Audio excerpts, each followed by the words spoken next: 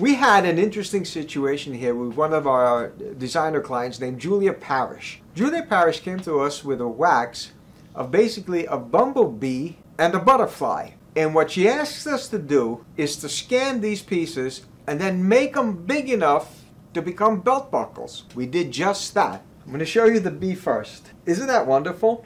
How we did this is we took the wax she gave us and we scanned it. And from the scanner, one of our CAD people, Kevin, took it, scaled it up, and added what we need to hook the belt and the latch here to go through the hole of the belt in order for this to become a belt buckle. There's so many ways you can attack something when it's 3D printed. You can go from something you have already and make it something you don't have without having to go through the whole full process again. Now, besides this bee, she gave us a butterfly. As you could see them on the screen, there's the butterfly, and there's what I like to call the bumblebee. I love bumblebees.